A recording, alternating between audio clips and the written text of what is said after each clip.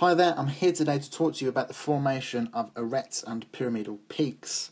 Now, in order to understand the formation of aretes and pyramidal peaks, it's important for you to understand how a cirque forms.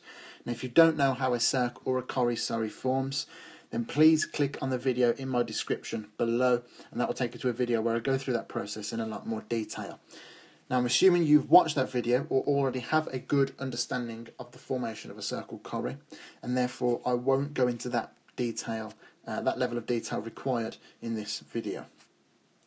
Now we can see our mountainside here, and we've got two glaciers that are formed on this mountain, and as a result of erosive processes have formed these two corries.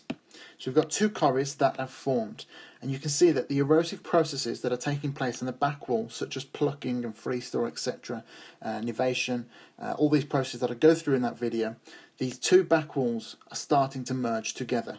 And through continued erosional processes, we get a merging of the back walls to develop and establish this very steep, knife-edged ridge between the two corrie landforms that we refer to as an arete. So an arete is essentially the knife-shaped ridge that forms between two corries that are formed on opposing sides of a mountainside.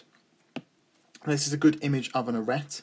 You can see this knife-shaped ridge, is very sharp ridge that runs between two corries. Now, from this perspective, you can quite clearly see the corrie located here, and we would have a second corrie located here as well. So we've got two back walls that have merged together to form this knife-shaped ridge.